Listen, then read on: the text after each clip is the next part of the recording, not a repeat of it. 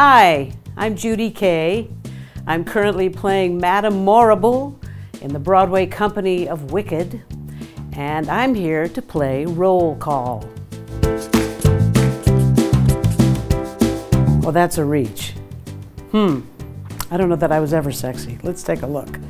This was the height of sexuality for me on stage. Kind of a tough girl, tough sexuality. I was in the first national company of Greece, touring with people like Jerry Zaks, who was my leading man. Johnny Travolta, who was 17 years old at the time, was playing Duty. We had a lot of fun. We kind of tore up the nation. 1973. I don't know that I have that much pride in myself that I feel like well, no, I do. I love what I do, so let me see. Mrs. Lovett. This is a role, this is a show so near and dear to my heart, a great masterwork. Every time I do it, I fall deeply in love with it again, and with Love It again. Right now, I'd rock out the room and go out and do it if someone would give me the chance. I like Mrs. Madrigal's wigs. I got to play this character in San Francisco at American Conservatory Theater. And I'm still hoping one day to get to play her again for a Broadway audience. I just think it's one of the most wonderful pieces. I love the source material, I love the characters, I love her character so much. And she had really gorgeous hair. Hal Prince himself told me he never would have cast me in this. But I gave such a good audition, he had to cast me. I'm not sure how I ever became Lily Garland, but somehow I found her. I think when I put the peignoir on, when I put the costume on, and that platinum blonde wig, and with the help of Kevin Kline and fawning on me, oh my God, I somehow found Lily Garland. And then when I found her, I was never going to let her go.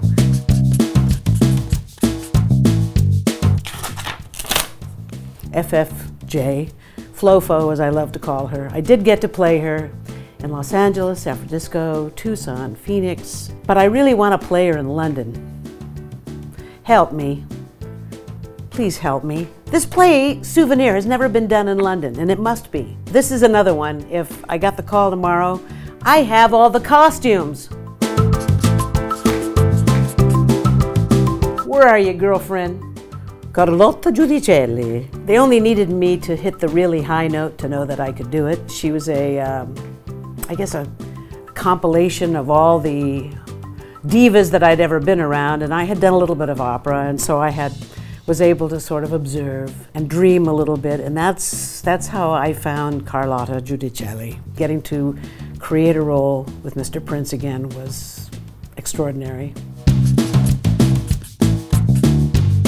Emotionally, Grandma Kernitz, that angry, angry old lady's psyche, I had to leave it in the wings. I could not take it back to my dressing room. Now, Rosie from Mamma Mia kicked my ass physically in a good way. I got very, very fit. Of course, now I'm reaping some of the, I don't know, benefits, but some of the negative too from having played people like Rosie and Grandma Kernitz, because I've had now knee surgeries and shoulder surgeries. What we do is not that easy, folks.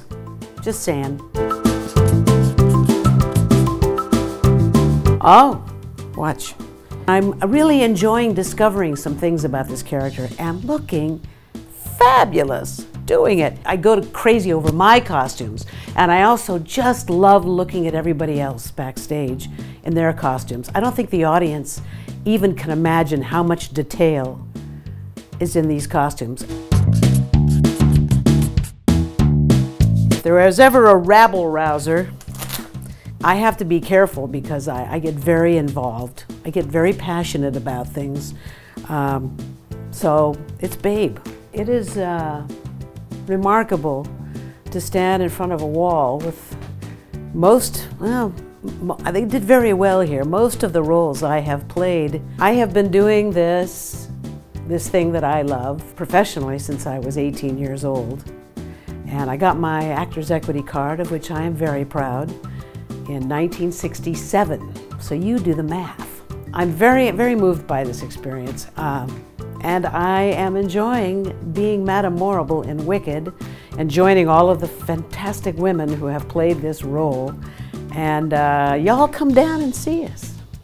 Come and see me play Madame Morrible in Wicked.